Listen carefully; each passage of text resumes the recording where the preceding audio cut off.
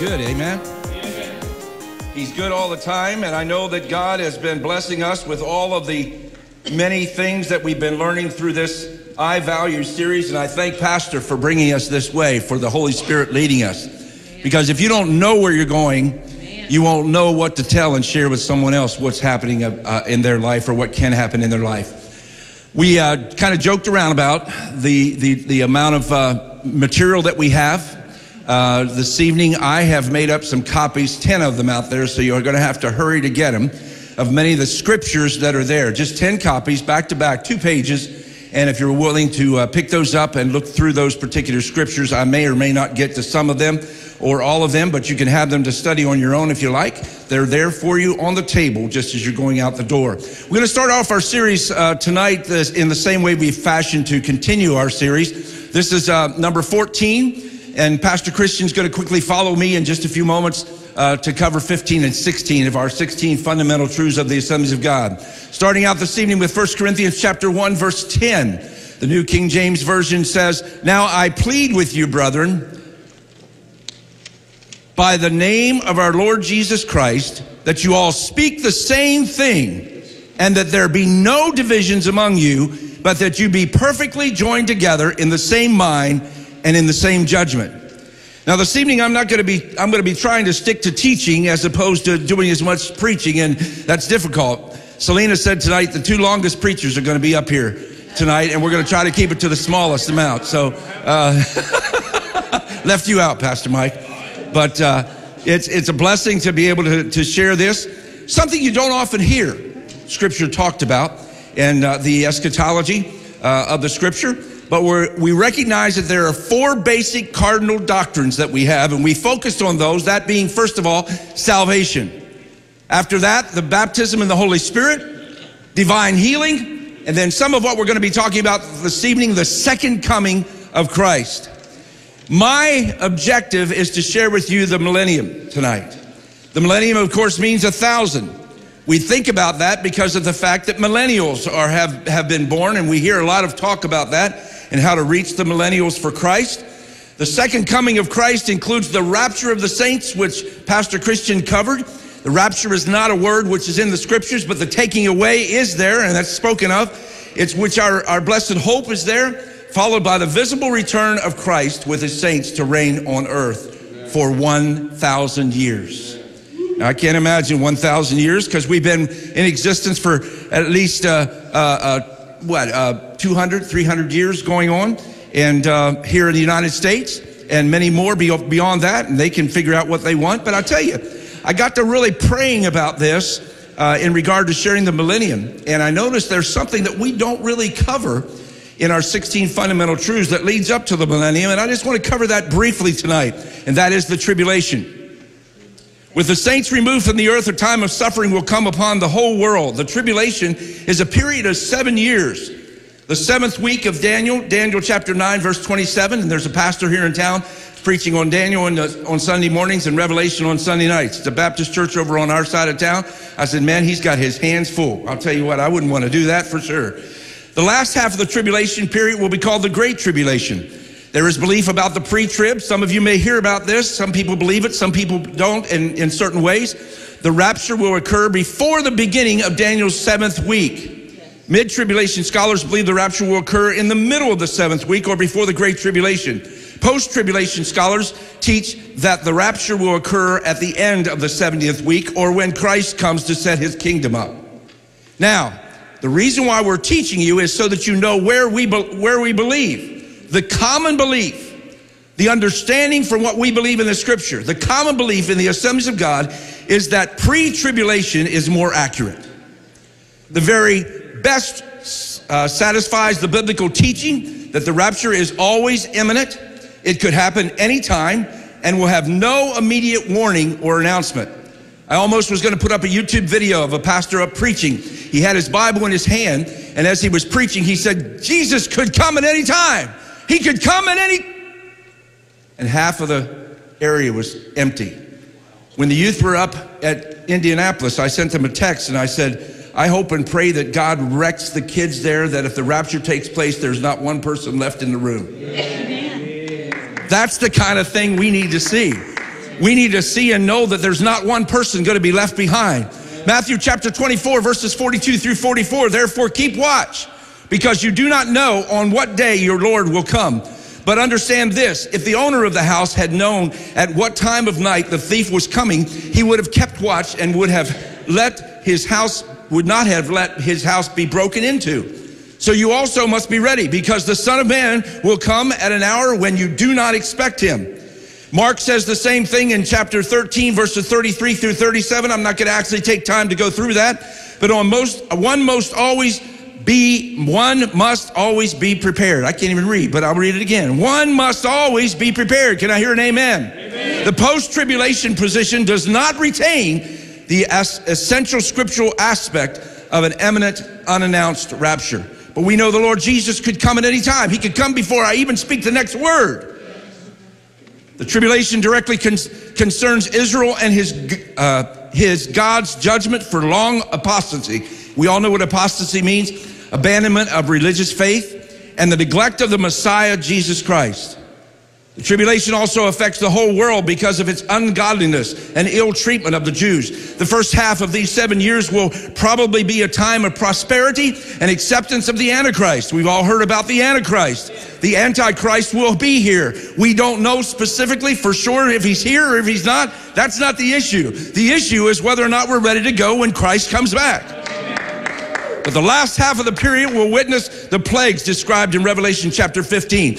I thought and I prayed and I said, God, we cannot appreciate the millennium and what the millennium is going to mean to us. The millennium is going to mean so great to us when we realize what we're going to be missing from the 7 plagues. We all know about the plagues of Egypt, what happened there when God delivered his people up out of Egypt. But many times you don't hear, Pastor Christian and I were talking about the fact we don't usually hear this preached too much as far as eschatology anymore. The coming of the Lord definitely is something there, but there's some things that we need to recognize that we don't often hear about. Great and marvelous are your deeds, the Lord says. They held harps given to them by God and sang songs of God's servant Moses and of the Lamb. Great and marvelous are your deeds, Lord God Almighty. Just and true are your ways, King of the nations.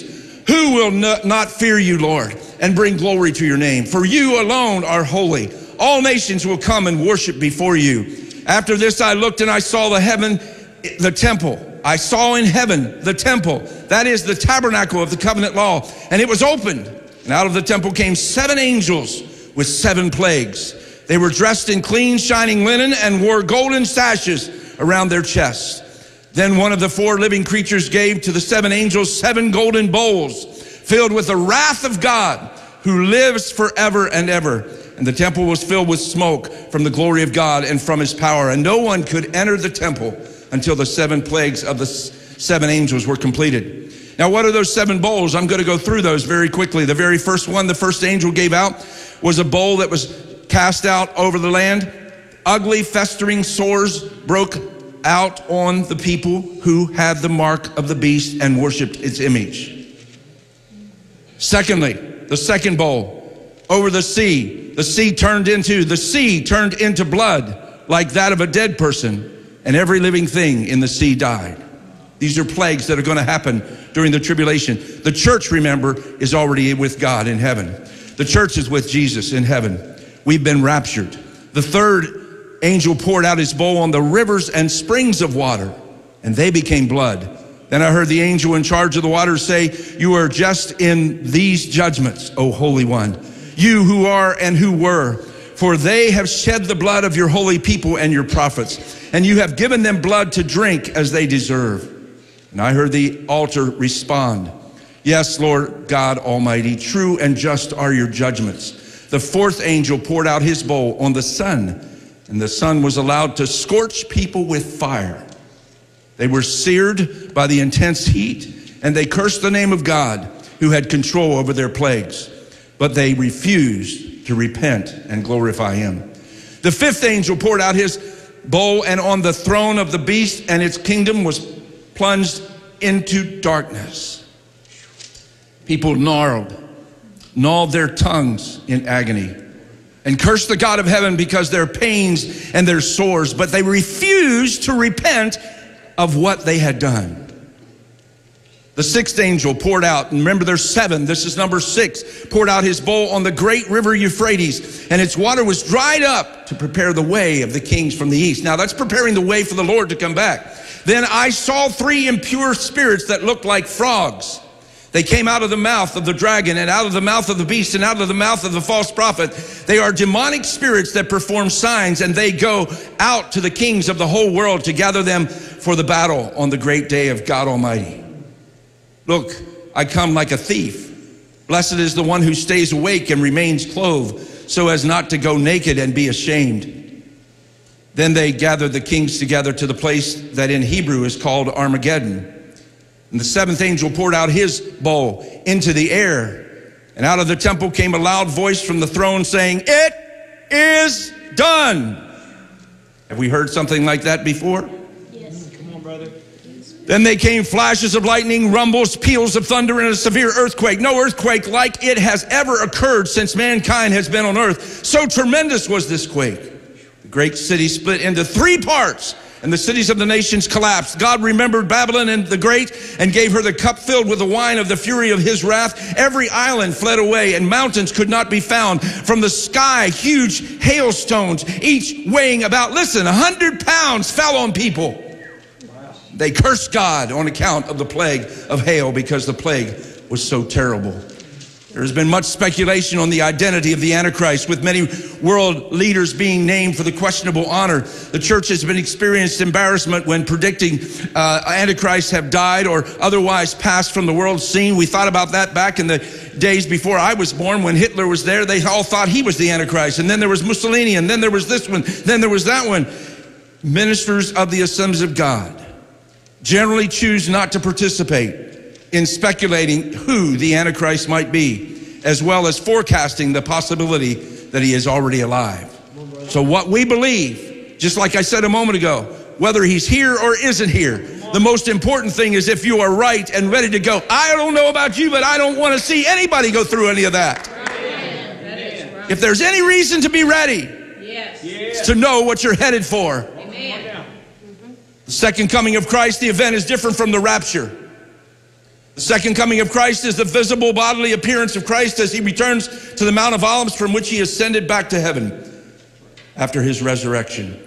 After the marriage between the raptured saints and the Lamb, that's when in heaven during the tribulation we'll be with Christ. Christ the groom goes forth to calm all of his kingdom. And as he claims them, they will be prepared to ride with him on white horses, followed by the saints also on white horses.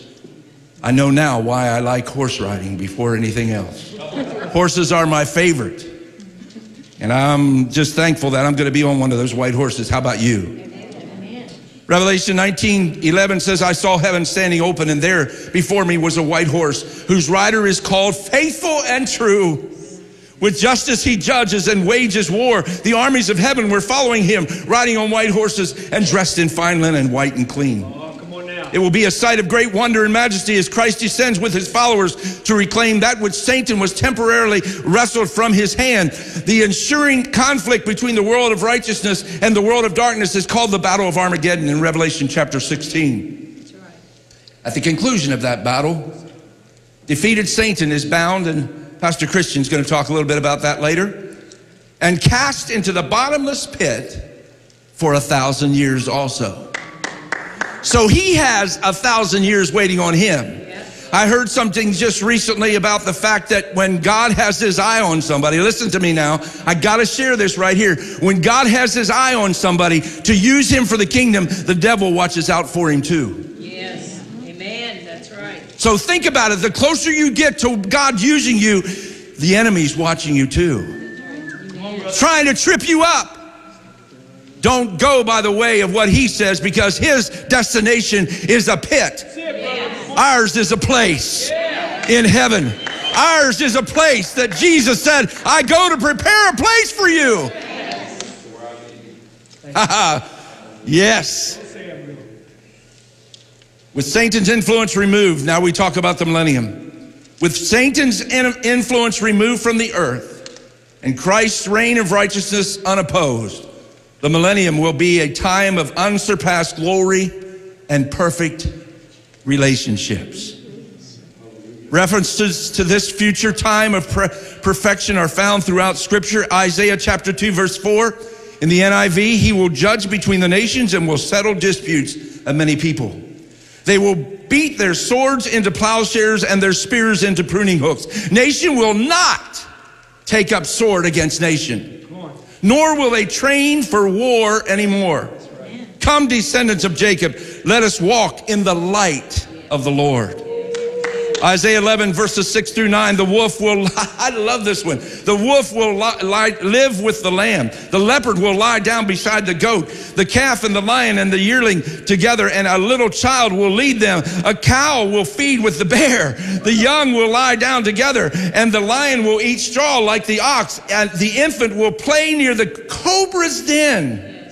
The young child will put its hand in the viper's nest, and they will neither harm nor destroy on all my holy mountain, for the earth will be filled with the knowledge of the Lord as the waters cover the sea. Amen. Isaiah chapter 12, verses 1 through 3. In that day you will say, I will praise you, Lord. Although you were angry with me, your anger has turned away, and you have comforted me. Surely God is my salvation. I will trust and not be afraid. The Lord himself is my strength and my defense. He has become my salvation. With joy, you will draw water from the wells of salvation. Verse 10 of chapter 35, and Isaiah says, and those the Lord has rescued will return. They will enter Zion with singing. Everlasting joy will crown their heads. Gladness and joy will overtake them, and sorrow and sighing will flee away. Yes. No more sorrow. No more tears. Yes. Awesome. Andre's song, no more tears over there. Yes. Hallelujah. No longer will violence in chapter 35, verse 60, I believe that is. I'm not sure if I got the right one or not. 60, 18. That's good. No longer will violence be heard in your land, nor ruin or destruction within your borders, but you will call your walls salvation and your gates praise. Hallelujah. I think we heard that before from David, didn't we? Amen. Enter into your gates with thanksgiving, into your courts with praise. Hallelujah. Your sun never set again, and the moon wane no more. The Lord will be your everlasting light, and your days of sorrow will end. The millennium will last 1,000 years. Then there will be another fine-tuning in God's end-time dealing with the earth and its inhabitants before the perfection of eternity begins. Satan will be released. He was put in 1,000 years, but he will be released for a little season to test the love, faith, and loyalty of those individuals born during the millennium. Yeah. Still going to be relationships. There's going to be some born during the millennium. The rebellion of Satan and those who choose to follow him will be short-lived. Fire will come down from heaven and devour the opposition. Satan will then be permanently cast into the lake of fire in Revelation chapter 20. Now, millennium is a peaceful time. It's a place where we won't need to have lights like this because the Lamb will be our light. Darkness will be gone. Darkness will be out of the way. The only place there will be darkness is for that one of darkness that will be in the pit. God is merciful. In Ezekiel chapter 37, verses 21 and 22. And say to them, this is what the sovereign Lord says. Ezekiel prophesied, I will take the Israelites out of the nations where they have gone. I will gather them from all around and bring them back into their own land. So what are you hearing? You're hearing prophecy being fulfilled. If you get the news, this is what's taking place. The millennium is about to happen after the rapture takes place, and God's bringing his people back to the land. I will make them one nation in the land on the mountains of Israel. They will be one king over all of them, and they will never again be two nations or be divided into two kingdoms. Zephaniah 3:19 through 20 says, at that time I will deal with all who oppressed you. I will rescue the lame, and I will gather the exiles. I will give them praise and honor in every land where they have suffered shame. At that time I will gather you. At that time I will bring you home. I will give you honor and praise among all the peoples of the earth. when I restore your fortunes before your very eyes, says the Lord. Romans 11 verses 26 and 27 says, in this way, all Israel will be saved. As it is written, the deliverer will come from Zion. He will turn godlessness away from Jacob. And this is my covenant with them when I take away their sins. The millennium is a time of peace. As you heard of the animals lying down, the children shall lead them. In this fashion, as we go into that time of millennium, we are preparing to come back. We are preparing to come before those who were in opposition, following after Satan. And as we follow after our Lord and Savior Jesus Christ, and come back to overcome and throw out of this earth once and for all the one who had been against us.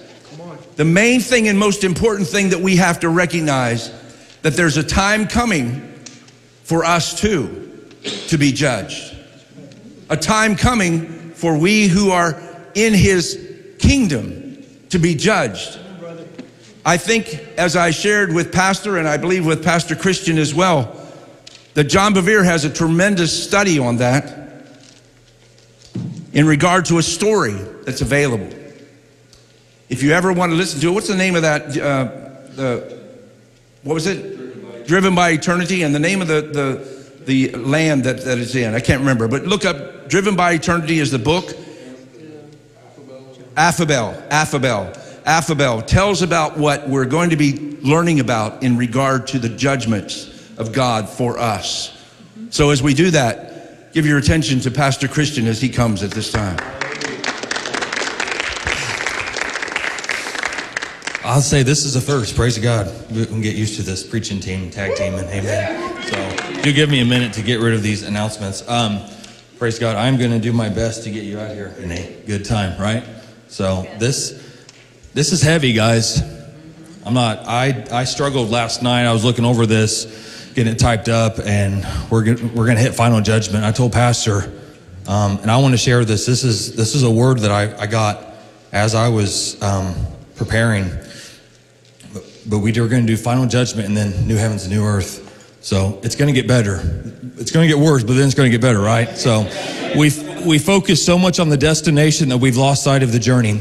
We have focused so much on wanting to go to heaven now that we have lost sight of everyone going to hell. That is the reason we're still here.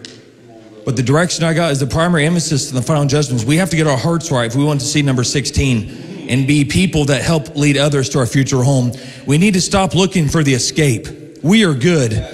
As Christians, we're good. There's not a reason for us to escape. We are the ones helping others out of the fire to find their way. We've got the one with us in the fire. The only escape from death was for Elijah and Enoch went because he was no more. There was no more left of him because of his walk with God. Not that he was raptured to heaven, not just say literally he was no more. He synced with the Father spiritually, and because of that, he was no more. So when you see that he was no more, it's not just he's up in heaven. He wasn't anymore. Man, you grab a hold of that. My goodness. My goodness. So it has been awesome being a part of this as we're going through these. Listen, something to encourage you with. These are not just education, but they're elevation to your faith and revelation to your spirits, right? These should elevate your faith and bring revelation to your spirits. As you know, the Bible says that in 2 Peter 3, that the Lord, a day is like 1,000 years and 1,000 years like a day. That's how he can do the 1,000 years in 15 minutes, and I can do eternity in about 30 to plus. So amen. So praise God. But to me, fundamental truth number 15 is the most sobering. I struggled. I'm going to be honest. Final judgments.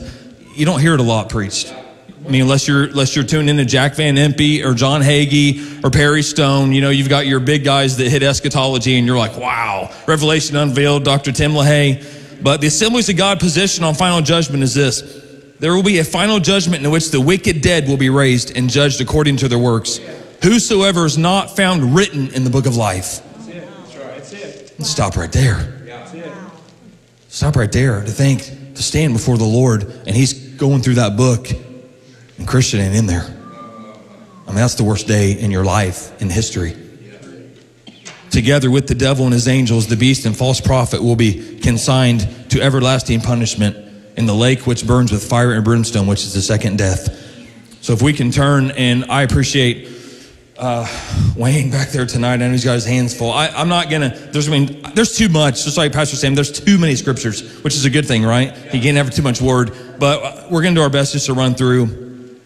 And like I said, if you want my notes, man, listen, I'm not kidding, probably 100 scriptures that you can, there's plenty of evidence. I mean, know that I'm appreciative that we're in a fellowship that has evidence. We're not just pulling this out of our tail. There's evidence for what we're talking about tonight, right? So LeVar Burton, you can take my word for it. We can take his word for it. So Revelation, good grief. Romans chapter 1, verse 28. Furthermore, just as they did not think it worthwhile to retain the knowledge of God, so God gave them over to a depraved or reprobate mind, so that they do what not ought to be done. They have become filled. Does this sound like anyone in this culture? They've become filled with every kind of wickedness, evil, greed, and depravity. They're full of envy, murder, strife, deceit, and malice. They are gossips, slanderers, God haters, insolent, arrogant, and boastful. They invent ways of doing evil. Are we not seeing that today? They disobey their parents. Watch out, kids. They have no understanding, no fidelity, no love, no mercy. Although they know God's righteous decree that those who do such things deserve death, they not only continue to do these very things, but also approve of those who practice them. Oh, come on. They approve of those who practice them. You therefore have no excuse. You who pass judgment on someone else. For at whatever point you judge another, you are condemning yourself, because you pass judgment to the same things. Now we know that God's judgment against those who do such things is based on truth. Yes. So when you, a mere human being, pass judgment on them and yet do the same thing, do you think you will escape God's judgment? Or do you show contempt for the riches of his kindness, forbearance and patience, not realizing that God's kindness is intended to lead you to repentance? That's the key, to lead us to repentance. But because of your stubbornness and your unrepentant heart, you're storing up wrath against yourself for the day of God's wrath, when his righteous judgment will be revealed. God will repay each person according to what they have done. Wow. To those who by persistence in doing good seek glory, honor, and immortality, he will give eternal life. Yes. But for those who are self-seeking and reject the truth and follow evil, there will be wrath and anger. There will be trouble and distress for every human being who does evil. First for the Jew, then for the Gentile. But glory, honor, and peace for everyone who does good. First for the Jew, and then for the Gentile. For God does not show favoritism. Wow, wow, wow. Pretty cut and clear there, isn't it? Amen. There's no excuse. Romans 1, there's no excuse. I don't know who God is. There's no excuse. Open your eyes. I mean, I don't get into debates with people that want to go into the evolution and stuff. Listen, man, you've turned it into a religion. That's not just education. That's indoctrination. I believe in the Creator. I believe that we have no excuse. Every single person that is alive has no excuse. The sobering reality is this, that unfortunately we as Christians don't like to talk about. And I don't know if because we think we aren't going there, we don't like to talk about hell. Yeah, the church avoids it, guys. They do. And there's a lot of seeker-friendly stuff that's going on in our culture where they don't want to talk about it. You have a pastor, former pastor of Mars Hill Church, Rob Bell, wrote a book, Love Wins. Doesn't even teach hell anymore. Wow. Really? I remember his videos, man. He was solid. Back when he was doing his Numa videos, I remember youth camp. And he's like, love wins. Him and Oprah, they're passing out. Everyone's going to heaven. Everyone's going to heaven. No one's going to hell. God help us. Matthew chapter 7, verse 21 through 23. I don't know how as a Christian you can read this and not be shaken to the core. Amen. Matthew 7, verse 21 through 23. And I'm good up here, guys, too. I've got my phone, so I can move quickly, too. So, not everyone who says to me, Lord, Lord, will enter the kingdom of heaven, but only the one who does the will of my Father who's in heaven. Many will say to me that day, Lord, did we not prophesy in your name drive out demons, in your name perform many miracles? Then I will tell them plainly, I never knew you. Away from me, you evildoers. Sharon Whitehead had shared a post on her Facebook through Charisma magazine that there was someone that had a dream and they saw like ministers in hell. And those dreams bother me. Because I don't want to be that guy that is in hell. I don't want to be that guy. You understand the accountability that preachers are held to because of, you can't lead people astray. I don't understand how you can do this. You can't do seeker friendly in this culture. You got to be, the Word of God, He's going to hold us accountable. He's going to hold every person accountable that confesses to be a Christian, and you're saying something differently than what you're living. That's right. If integrity is not part of who you are, that's a scary thing to think, because out of that, He says, I never knew you. That knew is the same that Abraham knew Sarah. There was no fruit out of the relationship. There was no pregnancy. There was no offspring. So I had a relationship with Christ and nothing came out of it. Wow. My God, have mercy. Nothing came out of it. So I've been in the way for 35 years. That's the problem. You've been in the way, but you haven't been in the way. Man, we got to get a hold of that to get in our hearts. Glory to God. In this culture, in this time, for such a time as this, for the body of Christ to rise up, for to say, I will stand up and be counted. Yes, I may be ridiculed on social media, but I'm going to stand up for Jesus. Yes, I'll share this video, that if you live in sin, you will not inherit the kingdom of God. That's right. Yes. It doesn't shake us to the core. For some, it's just a waiting process. The destiny of the human race. At the end of this life, what will happen to us? We've been asking that year after year after year. Since the beginning of man, what's going to happen to us? Where am I going to go? The question that nags in you.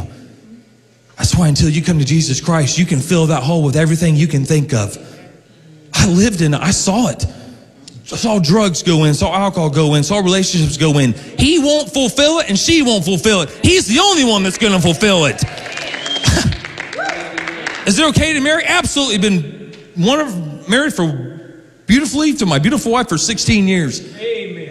It's okay, but listen, you got to put Him first. The problem is, man, that hole, Jesus is the only thing that fills that hole and keeps that hole there. Everything just keeps on going through. And that's why I don't understand why I'm miserable, because you haven't met my Savior. Let me tell you about my Jesus.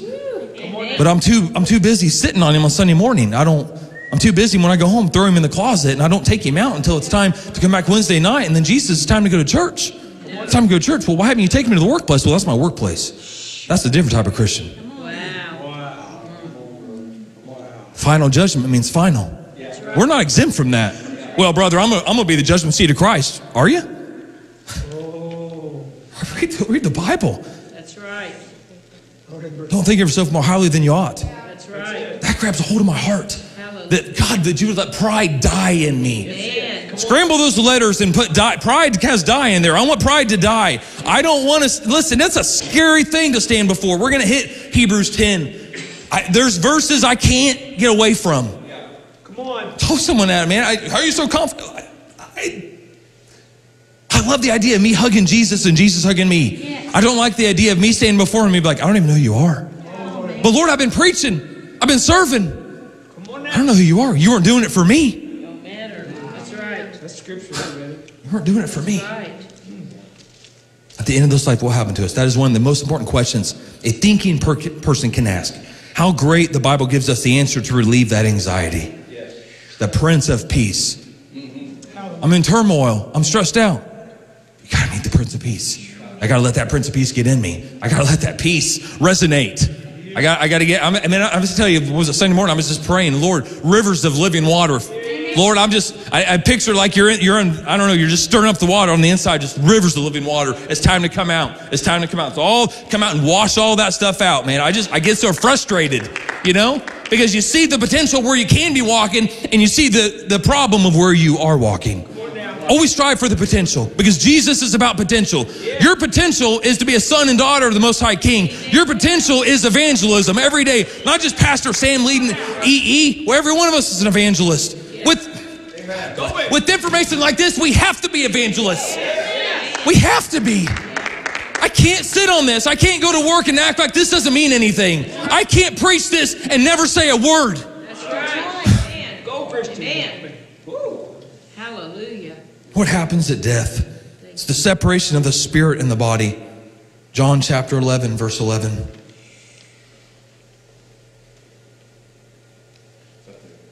Praise God. After he had said this, he went out to tell them, our friend Lazarus has fallen asleep, but I'm going there to wake him up. In verse 13. Jesus had been speaking of his death, but his disciples thought he meant natural sleep. Death is the wages of sin. Romans 6:23. For the wages of sin is death, but the gift of God is eternal life through Jesus Christ our Lord. And everyone dies because everyone has sinned, save two, Enoch and Elijah. But even though they come back in Revelation 11, and I'm going to give my opinion on this, that as the two witnesses, and yes, I believe that Enoch and Elijah are the two witnesses, though some will say Moses and Elijah represent the law and the prophets. The Bible says it's appointed that a man wants to die. Moses has already died. That's right. So that's my opinion. That's not doctrine, but I think that in Revelation 11, the two witnesses, I think it's going to be Enoch and Elijah. But whoever it is, listen, those are the only two in history to not experience physical death. And you can say, well, their body was translated. Okay, but they're coming back. And then they're going to die. So everyone's going to die. Even Jesus died, but he came back. Right? So when we die, we're coming back. That's not it. That's not the end. You're not going to see the end. I'd love to see on my tombstone to be continued. Praise God, man. It's just like that. And he died to be continued. And he's coming back. Praise the Lord. So death is the ultimate manifestation of sin, which we will finally be delivered. 1 Corinthians chapter 15 and verse 26. I pray that your ears be anointed as fast as my tongue is anointed tonight. Hallelujah. Amen. We are doing good. Thank you for all the help back there, Wayne. Appreciate it. 1 Corinthians. No, I don't want the Wycliffe Study Bible. What in the world? Praise God. Amen. 1 Corinthians chapter 15, verse 26. The last enemy to be destroyed is death. Listen, death ain't our friend. You come for me. Yeah, but death comes for me. You don't know my daddy. You don't know my daddy. You couldn't keep him down. You ain't going to keep me down. Death's going to be cast. I mean, you picture that. I don't know about you, but I think like personification. So when I think of death, I think of like as a person. You know, the Grim Reaper and stuff, but death to be cast away. Death, the grave, all of it. You're going to the lake of fire. You, the false prophet, the Antichrist, Satan, all, you're going in. Going to the lake of fire. It's over. Jesus defeated death in the grave on the cross. Death, what does it say? 1 Corinthians 15, death, where's your sting? Grave, where's your victory? Come on now. Jesus took the teeth out of the enemy. The devil has no bite. He has that mean roar, and he gets this kind of surprised. But listen, and we serve a King of Kings. We serve the Lord of Lords, right? Until the final disposition of things, everyone, look to your neighbor and say, everyone.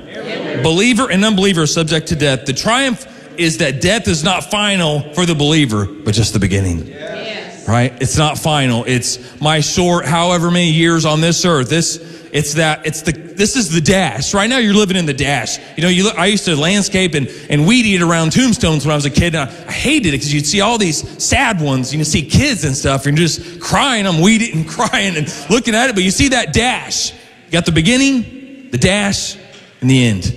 And we're in the dash right now. Right? So let's make our dash count. Yeah. Make it a good dash. Right? Yeah. Not just, because it's almost like a dash. It's over and you started and it's over. I'm 38 now. Last couple weeks ago I said I was 37. I mean, see how fast it goes? Praise God. My kid's like, you're really old. And I'm like, man, praise the Lord, man. Ruby's my age. I'll be in my 70s. Hallelujah. So glory to God. Hey, I'll be doing the connections. I'll be going to Golden Corral on Fridays at 11. Hallelujah. Praise the Lord. So listen, we're moving on, and I love everyone. Don't get mad at me. I see I'm not even looking up. I feel the stares. So the triumph is so we're going to move on, right? So the lunch lady. How many of you guys remember the story of the lunch lady? The best is yet to come. Remember the lunch lady, and that at her funeral, she wanted to be having a fork in her hand.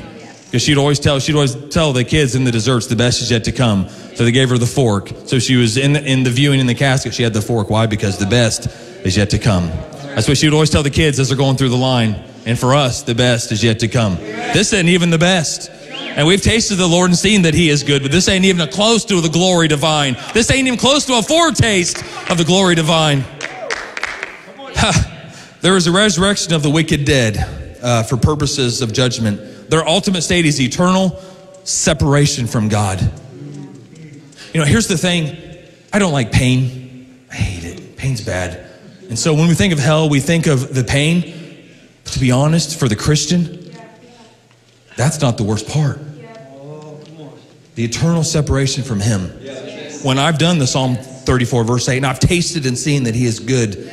And I can be like Lazarus in chapter 6, Lazarus and the rich man, that rich man looking up and seeing Lazarus and Abraham, and you know that you can't ever be a part of that. That's hell. That's hell. All the other stuff is just, I don't want to say insult upon injury, but it makes it that much exponentially worse. But being separated from him for eternity.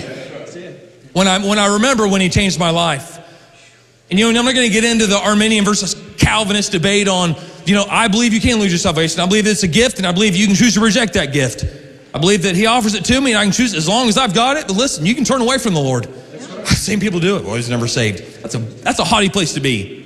You're in judgment. You're going to say he's never been saved. I've seen the Lord touch him. Amen. That's right. Man, if we don't got to get off we're up here, man, where Dean James Kennedy would preach 22 feet in the air. We can't be up there, man. I don't know what people are going through. I don't know the struggle that you're in, but I know that my God knows your struggle, and I know the Holy Spirit has the answer. He's the one that can get you through all these things. Right. We will all face immortality, which means a future in which existence is not subject to annihilation. I have friends, how many know what nihilism is? I have friends that actually are nihilists, and it's basically believe in nothing. Yeah. That's convenient. That's a great, it's like atheism. That's awesome. That's great. And do whatever you want, no consequences. Man, if you're not a Christian, that's a great life to live. Until you have to give an accountable. Every knee.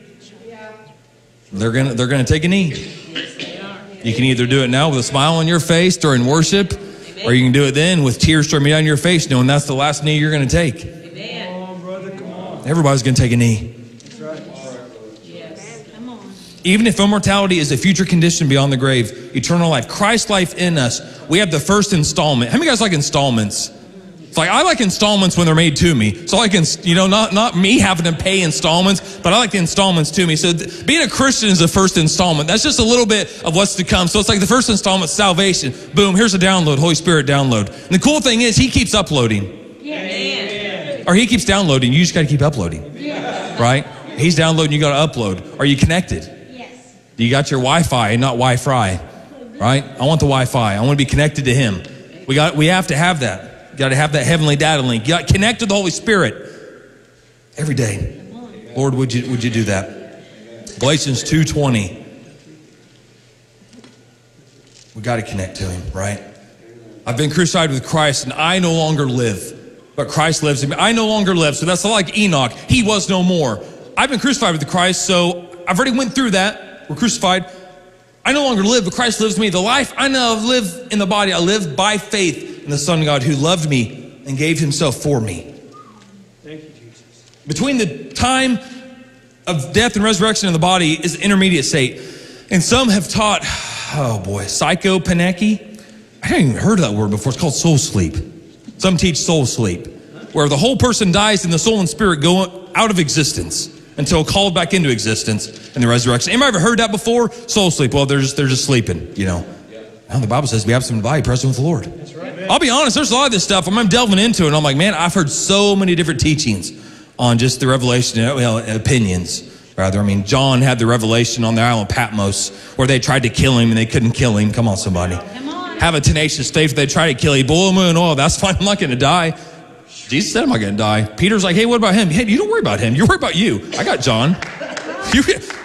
Stay in your lane. What about this guy? Don't worry about him. You stay in your lane. That's the problem is we get off track. We start looking this way. He says, walk this way. You're looking this way. That's where the devil gets you. You put those blinders on. You say, you know what? Stay in your lane. Go looking over here.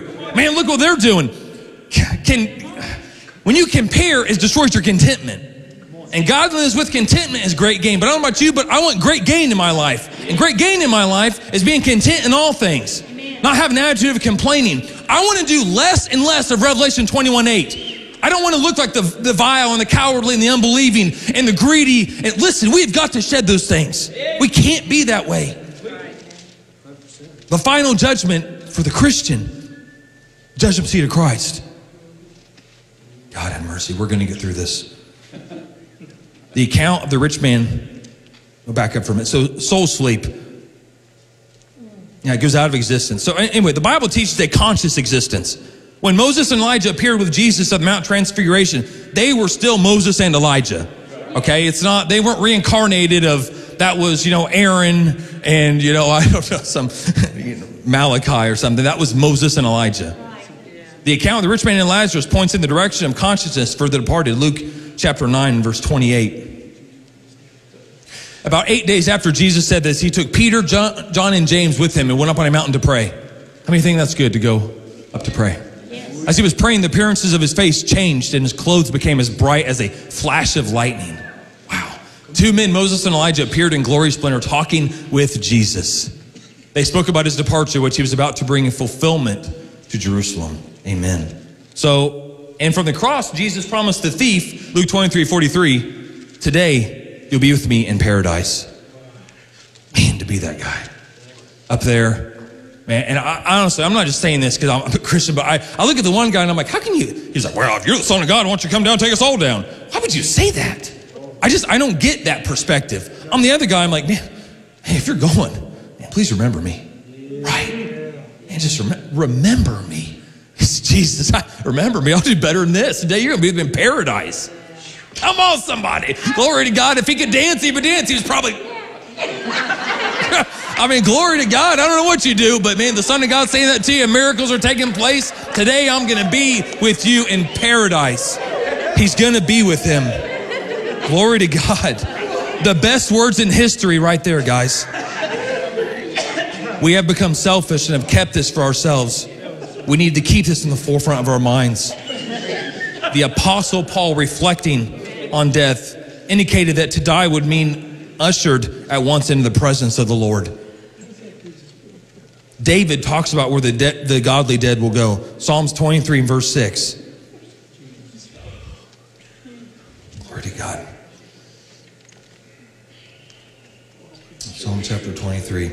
Surely goodness and mercy shall follow me all the days of my life, and I will dwell in the house of the Lord forever. Amen. Goodness and mercy will follow you. Amen. All the days of your life. I pray that over my kids. I pray that over myself. Goodness and mercy follows me everywhere I go. They're right behind me.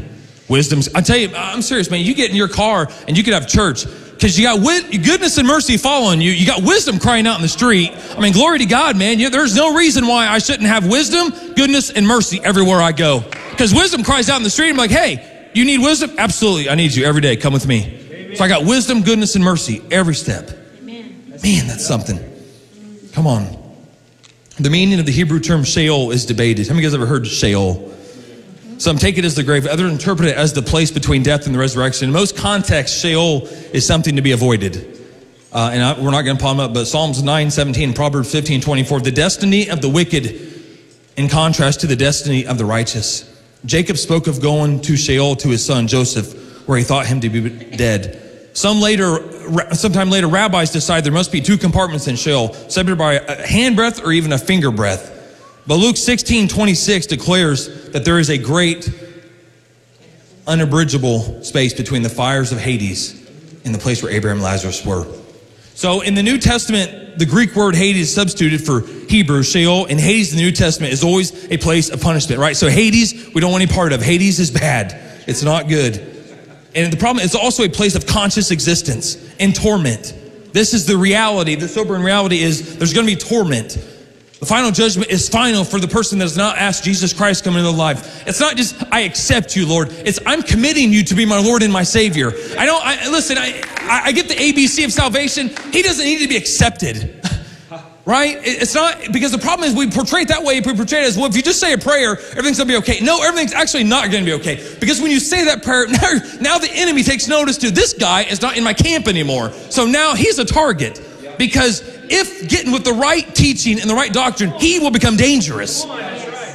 We want to be fugitives on the enemy's list. We really do. And that is dangerous, but he's a greater protector. So whatever he throws at us, we've got the shield of faith, right?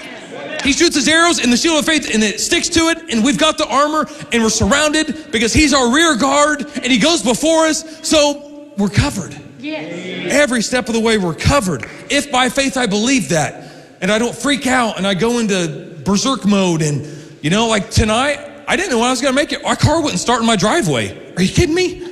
We knew we were having battery trouble. I'm not kidding, right before. So I drove my work truck in my yard, started my car. So I may need a jump after church tonight. So praise God. But I'm going to get home, right? So praise the Lord. We keep moving. The New Testament does make it clear that there is a hell. How many of you guys heard the word Gehenna? So they taught Gehenna. Some believe, the people that say there is no hell, they say that Gehenna was a trash dump outside Jerusalem.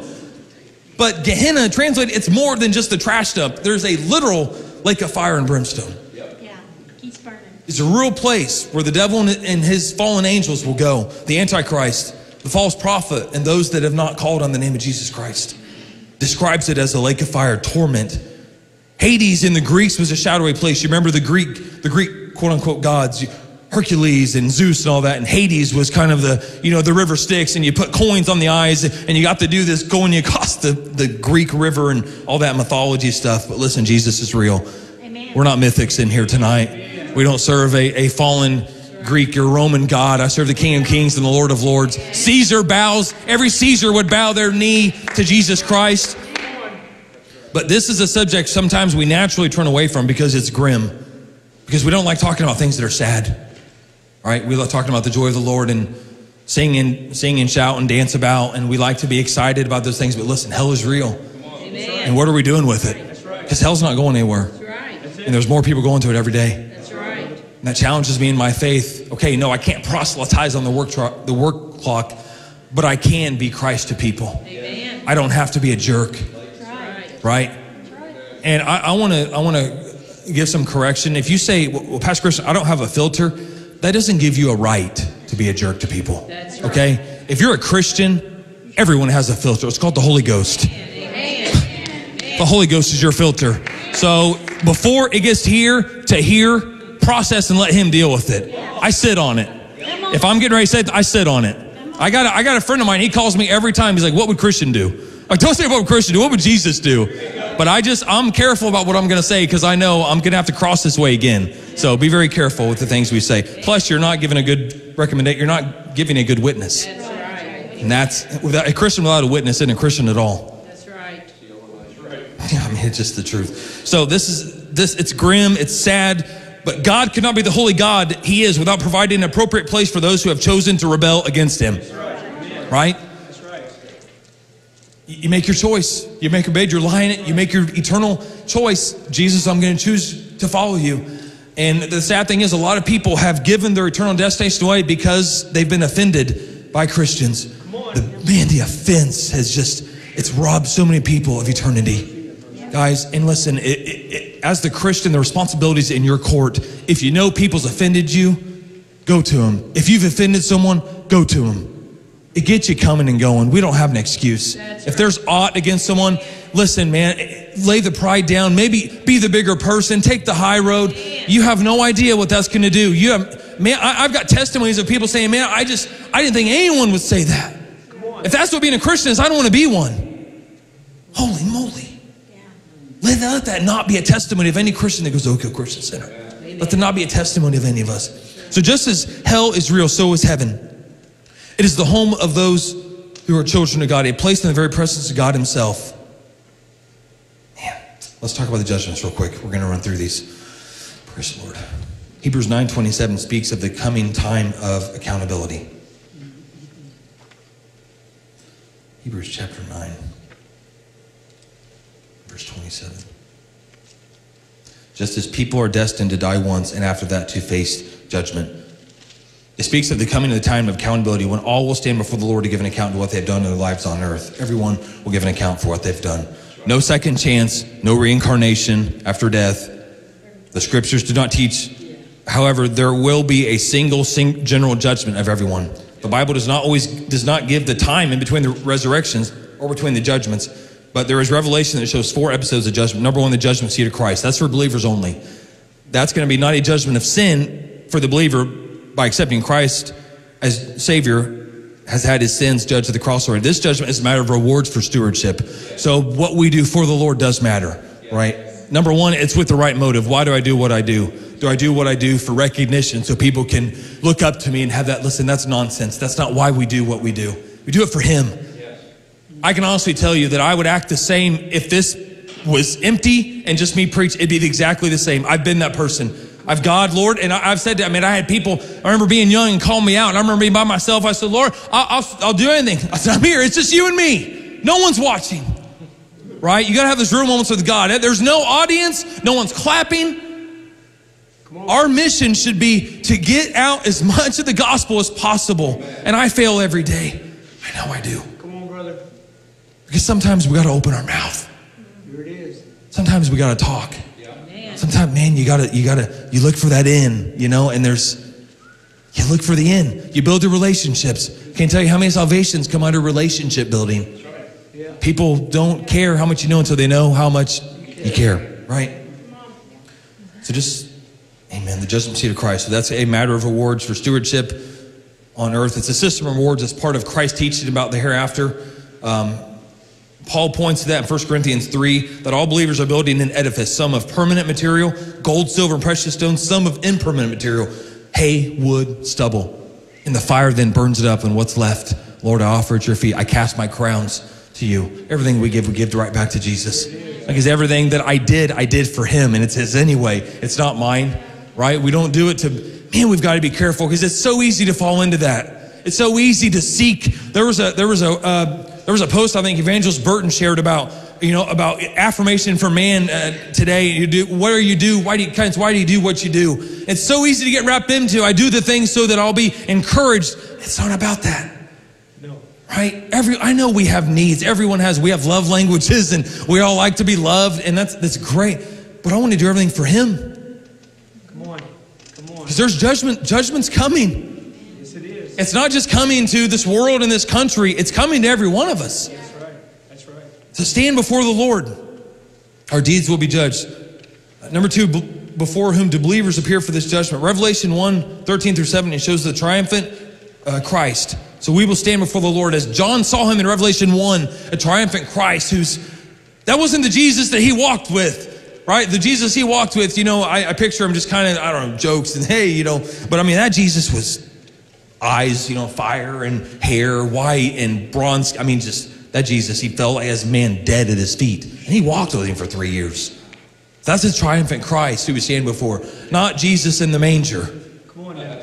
The King of Kings and the Lord of Lords. In view of the responsibility entrusted to believers as stewardship of precious opportunity, it's necessary that we subject ourselves to judgment, so that we will not come under later judgment. So we've got to listen to the gentle urging of the Holy Spirit. I want him to deal with me now rather than deal with me later, right? Right? That nudging, if we're not getting that nudging, we can talk to you afterwards. There can be a nudging. If you're like, I don't feel anything, then let's pray. Because you can. You can feel that conviction that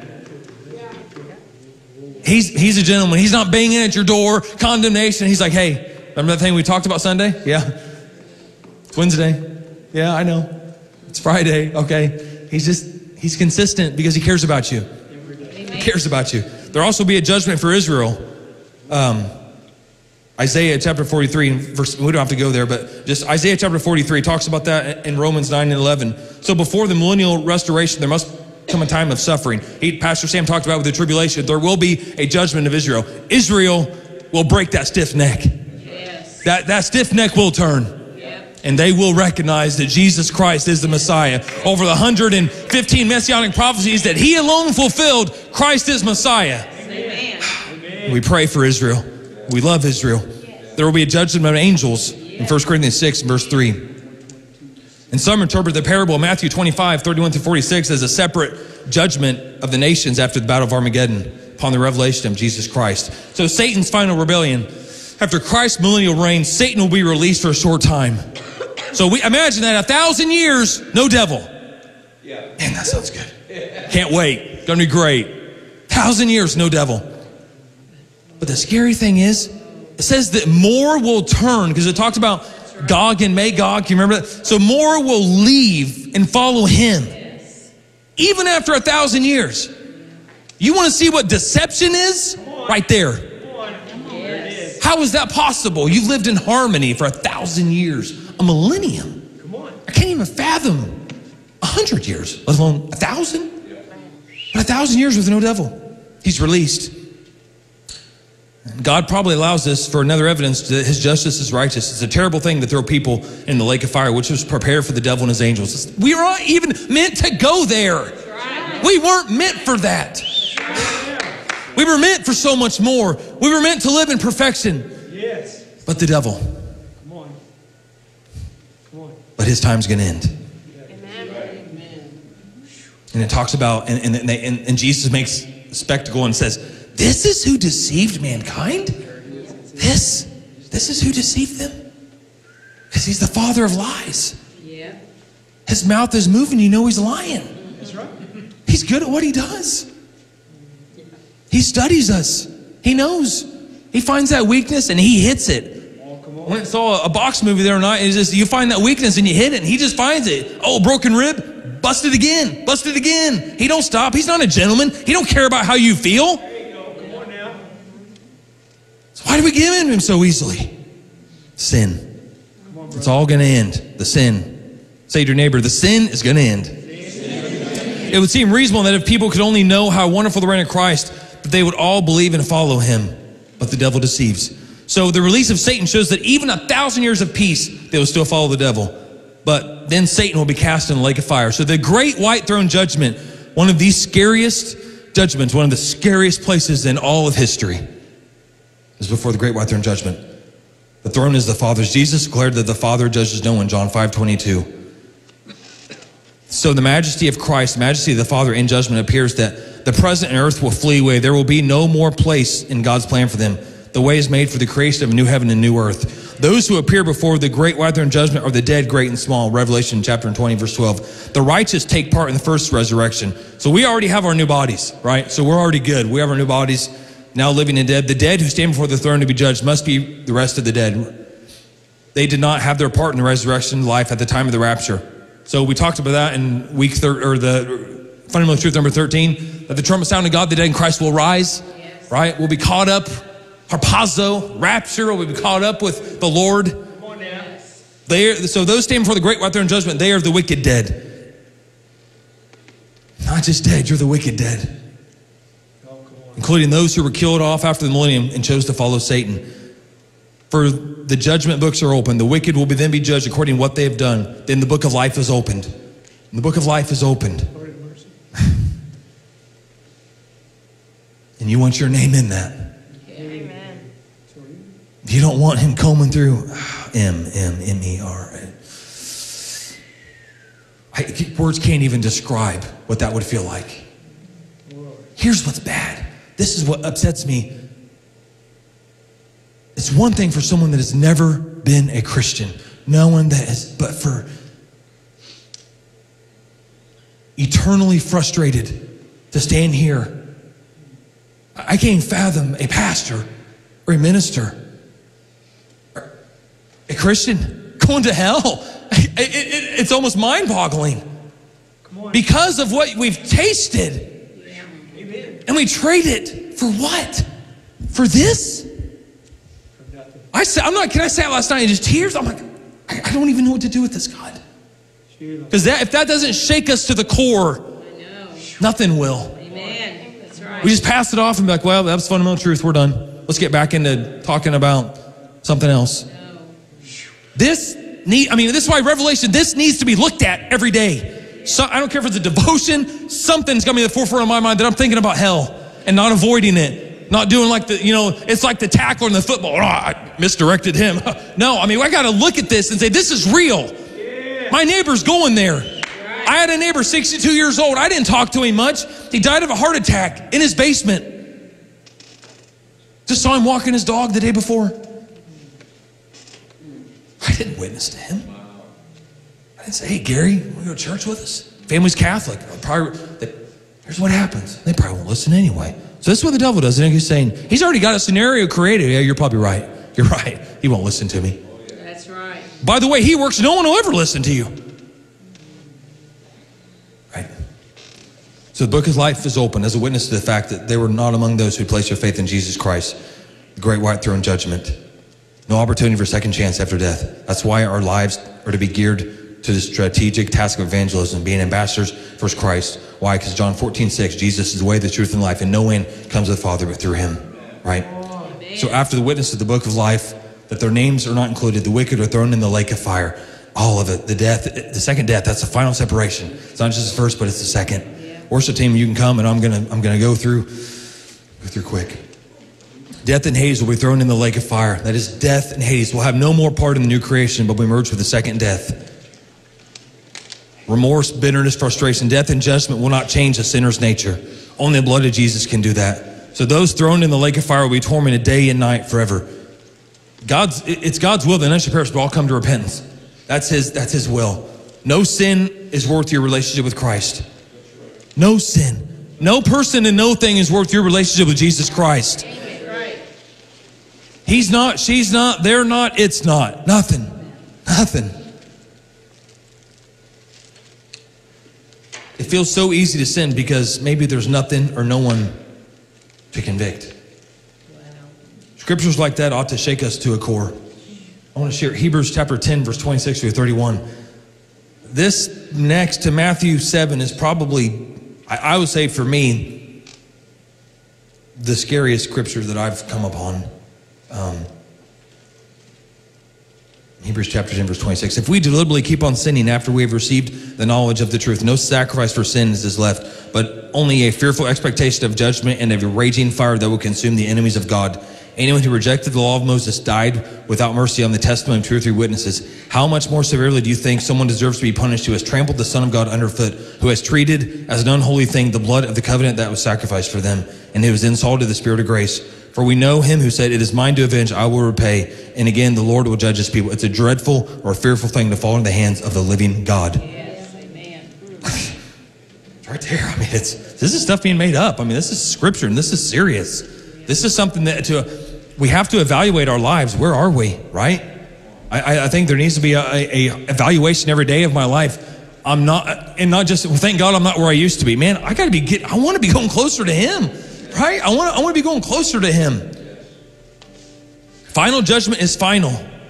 And you don't have to pull it up, brother, but Philippians 2, chapter 5 through 11, it talks about that every knee, that at the name of Jesus, every knee will bow. Everything under the earth, above the earth, all over the earth, everything will bow at the name of Jesus, right? Every sickness bows, so cancer bows to the name of Jesus. Sickness, diabetes, muscular dystrophy, ALS, all of it, all that garbage bows at the name of Jesus Christ. Just before his death, W.C. Fields had a friend visit him in a hospital room and was surprised to find him thumbing through a Bible. Asked what he was doing with the Bible, he said, I'm looking for loopholes. It isn't that our culture today. I'm looking for a way out. So in closing on final judgment, and I'm going to speed through New Heavens and New Earth, my first pastor mentor, who's now Eastern Region Superintendent, Broughton Bible Churches, had shared a message on things in hell we need in our churches. Number one, a clearness of sight. Lazarus, the rich man and Lazarus, man in hell saw Lazarus. A cry of supplication. He cried out to Abraham, can you just dip your finger in water and touch my tongue? There was a consciousness of suffering. We have to be aware that there is suffering. There's going to be an eternal suffering. A completeness of separateness. That once you're in there, you're not getting out. Hell is final and hell is real. A concern for sinners.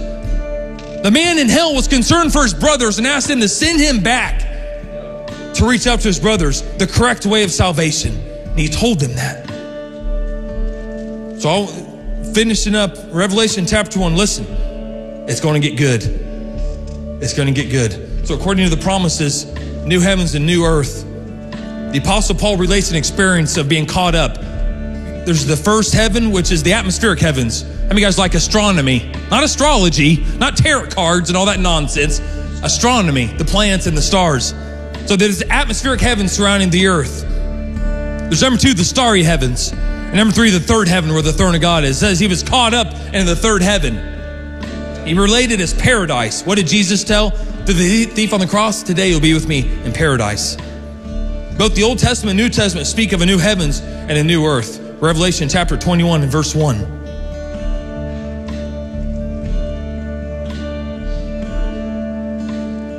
I saw the holy city, the New Jerusalem, coming down out of heaven from God, prepared as a bride beautifully dressed for her husband. Do you know that we're the bride of Christ? Amen. He's the bridegroom, we're the bride of Christ. Amen. Some believe that there will be a renovation of the present heavens and the earth rather than new creation. The Bible talks about, for example, everlasting hills, Habakkuk 3:6. And the earth established forever remaining. But in the word in 2 Peter chapter 3 and verse 10, it says that this earth will disappear or pass away. But the day of the Lord will come like a thief. The heavens will disappear with a roar. So disappear with a roar, not with a hush or a whisper, but with a roar. That Greek word is paralucentai. Sometimes mean to pass or pass away, to pass through, but also means to come to an end. It means this earth is coming to an end. The new heavens, the new earth, they're coming in, and this is disappearing. The word translated destroyed or melt is Greek is luthistai. It means to unloose, untie, break bonds or seals. But it's also used of a ship breaking up and being destroyed. It's also in 1 John 3:8, where it talks about the devil being destroyed, that will destroy the works of the devil to make loose the works. And then the Greek word teketai in 2 Peter chapter 3. We're getting a lot of Greek, aren't we? We're going to get through. Verse 12 means to melt away and confirms that the earth, the stars, and the planets will be destroyed. So it's all going to be destroyed. Everything that we know. There is a new creation. 2 Corinthians 5:17. Therefore, if anyone is in Christ, he is what? He is a new creation. The old is gone and the new has come. So just as we are new creations, there's going to be a brand new, previously unknown. It talks about things like this. Previously unknown, not previously present or unheard of. Yeah. May we be like the new heaven and new earth and be the Christian that's unheard of.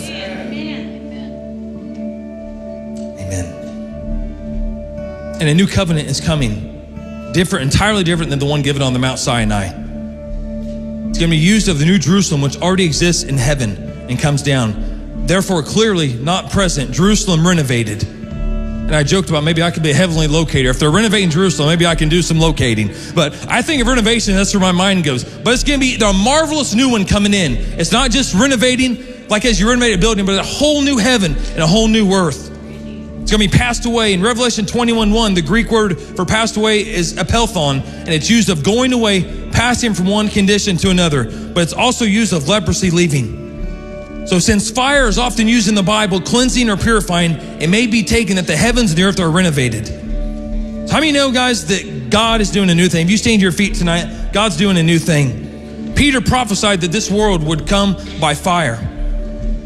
The earth was flooded and a fire's coming.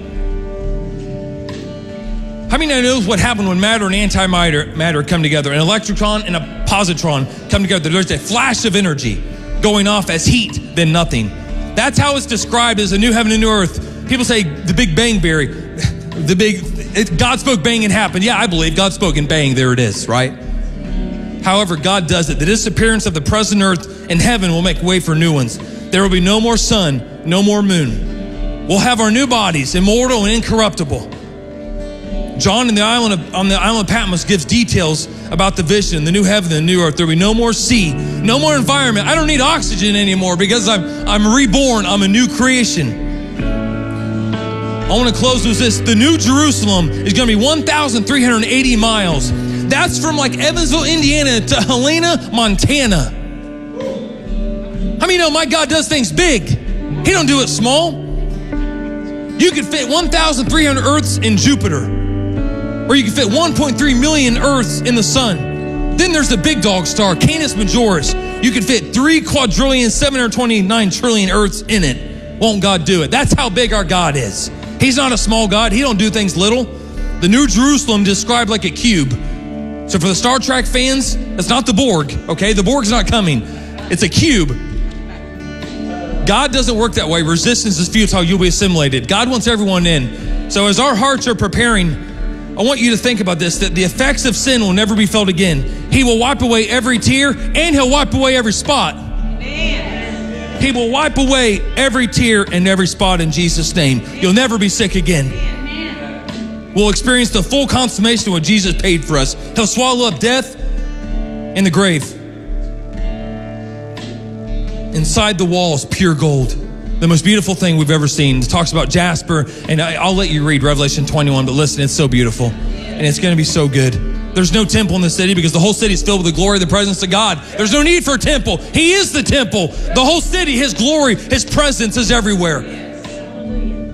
That's where the Father, the Son, and the Holy Spirit will be. Jesus will personally be the lamp, the source, the transmitter of light and energy. He will be the renewable energy source. Can I get an amen? Right?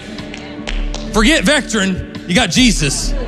We've been waiting for. Get your solar panels out because you're going to get the sun, S-O-N. So listen, with the tree of life, it's going to be good. I want to encourage you now with your eyes closed.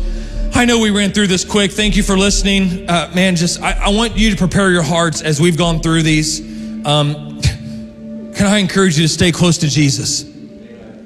Can we stay close to Jesus? Every knee will bow. Can we do it now joyfully rather than later painfully? Because, listen, the new heaven and new earth is going to be a place of surpassing beauty, a fullness of knowledge, activity, a place of rest from frustration and toil, tumult, no more suffering, loneliness, or heartache. This is what's in store for us. But we're not there yet. We're here right now. And we have people that we come in contact with. These fundamental truths, these 16 fundamental truths that we've went through this entire year.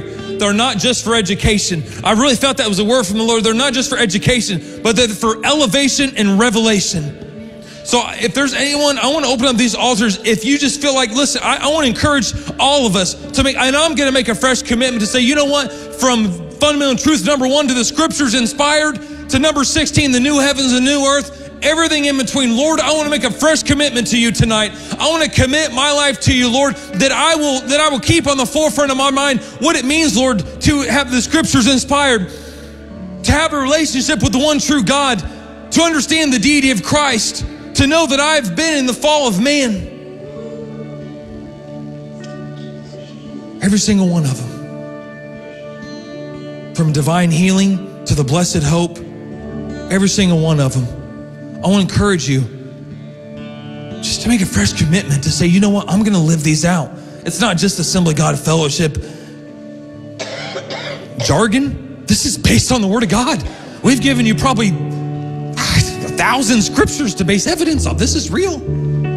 So if there's anyone like to, as we worship, I just want to encourage you to come up. Just make a fresh commitment. God, I'm going to serve you. I'm going to follow you. I'm going to keep this on the forefront. Lord, I want to, maybe I'm in an area of my life where I'm not where I need to be. Man, we're here to pray with you. If there's anything you need, Pastor Sam, Pastor Mike, Pastor Ken, me, any of the prayer team, Glenda, listen, we're here to pray with you. And let's leave better than we came in Jesus' name. Amen.